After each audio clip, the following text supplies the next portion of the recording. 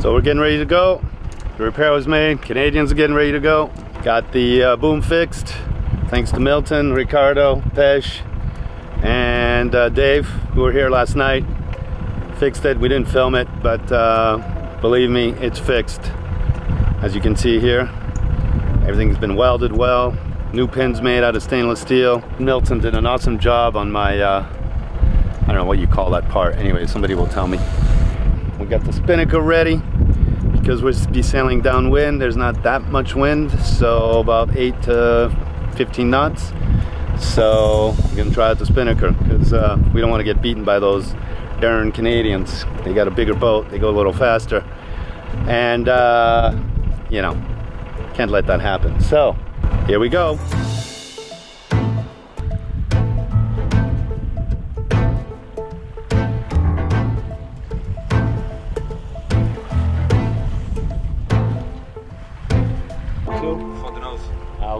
Okay, ladies and gentlemen, it's a first for Peixe, first for Ricardo on this boat, and a first in Cape Verde since I came down from the Canaries that we have.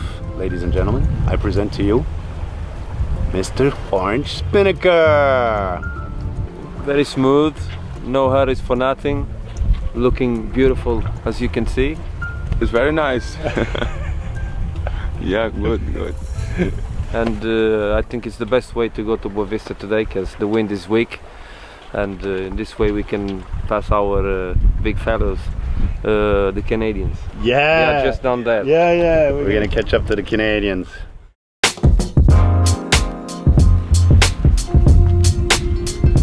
Peixe was sailing with me as an apprenticeship. One thing he learned is don't sail hungover. We deserve pique-me cerveja. Coca-Cola. But claim Coca-Cola. Very odd to see Peixe not drink, but maybe he's being good man, good student, and we appreciate it.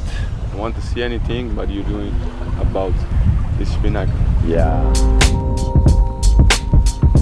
This is life aboard. Sometimes you gotta do what you gotta do, right, Ricardo? Not gonna be the first, and not gonna be the last one. It's one of those shitty moments. We'll give him some privacy. Thank you, man.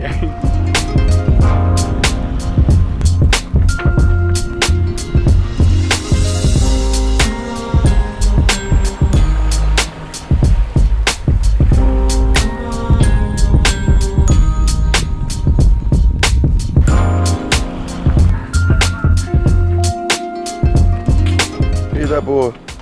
Desliga, Deus dando. Graças a Deus. E graças a Alex. Galopinho. Coca-Cola, nem bebida.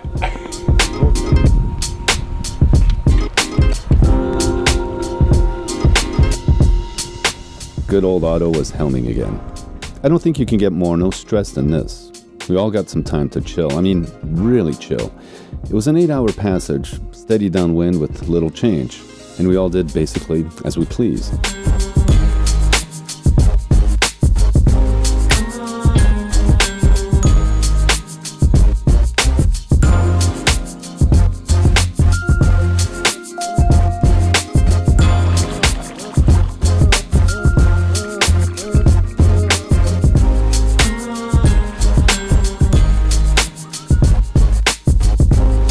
Tranquilo.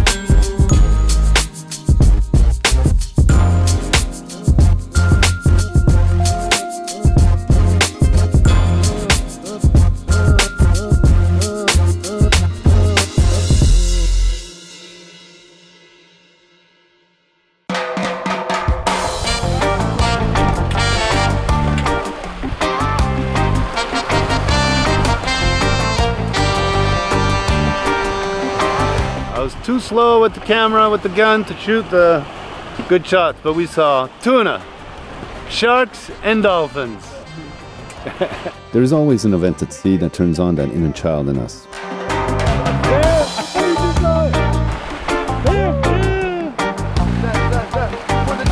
He's big, man.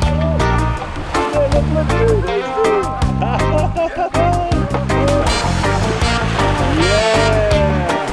Look at him, he's looking at us, Peixe. Say hello!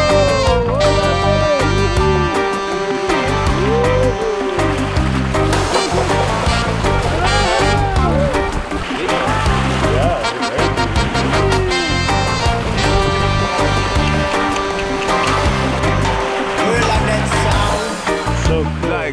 It's a what? Rough tooth dolphin. Okay. In Portuguese, caldeirão. Calderon. Yeah. Being from the island of Madeira, Ricardo knows the sea life. We'd cut up to the Canadians. They were waiting so we could guide them into the anchorage. There is a hazard on the way called English Reef.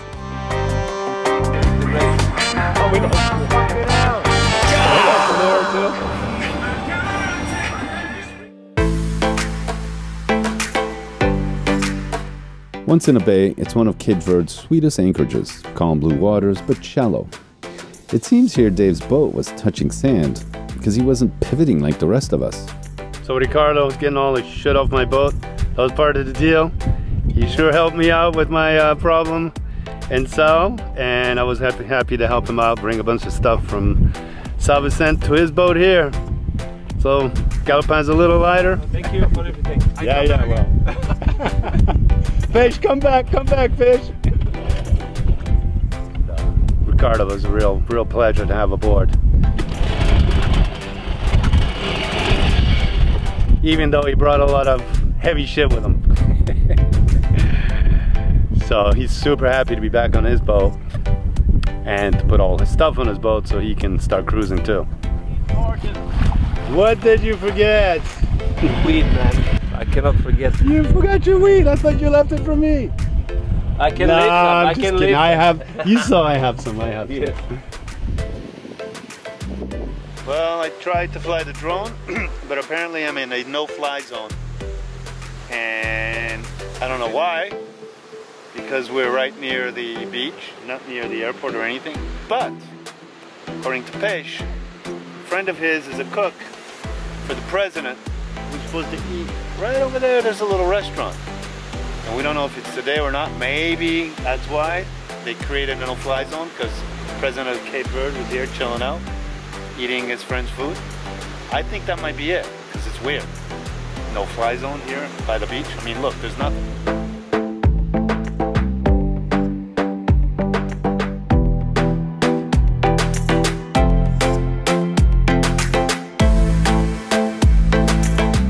Peixe went for a little walk on the beach here, and we found this cool place called Boavista. He's heard about it, and he's like, wow, this place is cool. It's cool to discover a place with Peixe. He's like, he heard about this place, but he said, I thought it was closed. And he's like, wow, we could have a great party here, huh? Look at this. Yeah, ali bom lugar aquela cara. Dá festa ali, geral, tudo matas. Guala boy na hora.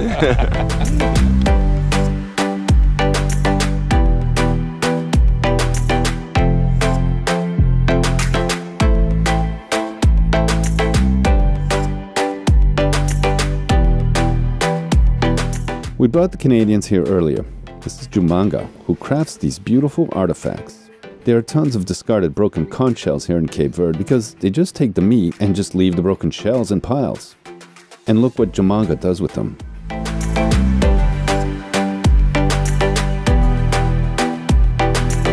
Boavista's cool. And over there is Galopan. That's where you anchor when you come here. It's kind of a ways to come with your dinghy, but it's well worth it, and they're way out there, so nobody's gonna mess with your boat, more or less. But nobody's gonna mess with your boat, period, I don't think here, you know? It's too cool. So, this is it. This is Sal Rei and Boavista. Dave, what are in Cape Verde's best restaurants? What do you think? Amazing. And we believe we're in one of Cape Verde's best restaurants, this Churrascaria. And I think we're gonna have to come back here and do a little special on this place, because they really make fine foods with Cape Verdean ingredients. It's amazing. Woo! Nice one. Amazing. I hope this pig had a good life. Joanna, she's something else. So we're gonna.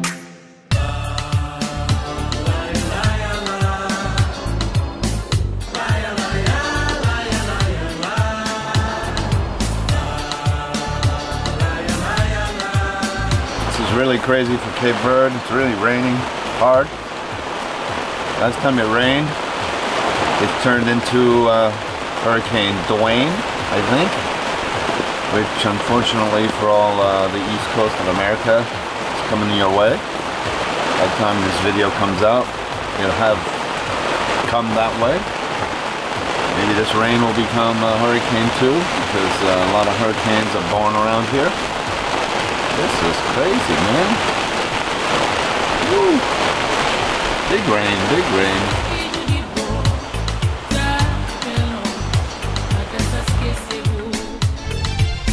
We could hear people singing on the shore from the boat. This will be one of my happiest memories of Cape Verde, to have danced in the rain with Peixe. It'd been 3 years since he'd felt rain. Can you imagine? Pós banho, tudo nu, chezinha, essa chuvinha que Deus já dá noite nessa terra, 3 horas, né? Nada. Dá coragem. Obrigado. Dá-lhe mania de gente poder aguentar. He called his mother right after to tell her he'd showered nude in rain, and it's pretty special for Cape Verdeans because they're really discreet. Dave and Pete would leave us sailing back to Mindelo so they could make the passage north to the Canaries.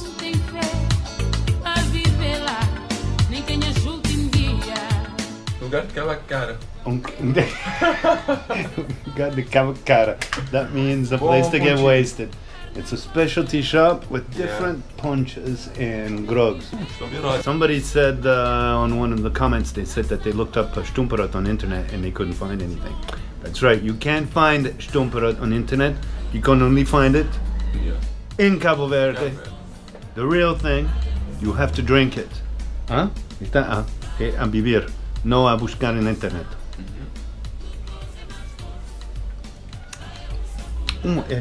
Tem canela. Tá bom, tá bom. Obrigado. I come here, it's nice guys, no problem. Yeah. Don't stress, it's have control this business. Bom grogs and the bongalidad. No people come here for stress, nobody here. Yeah. Yeah, it's nice. I'm like here. Yeah, that's for us. We then went to Barak neighborhood for dinner, the liveliest spot in Boavista. It's also the most authentic and the best value. It's not for everyone because it's like a favela or slum. But for us adventurers, it's the place we are drawn to. Just like the sea draws us in for more adventures. We're at Maria's place. Makes great grilled chicken and French fries, fresh French fries. She's a gem. Nunca te esqueci.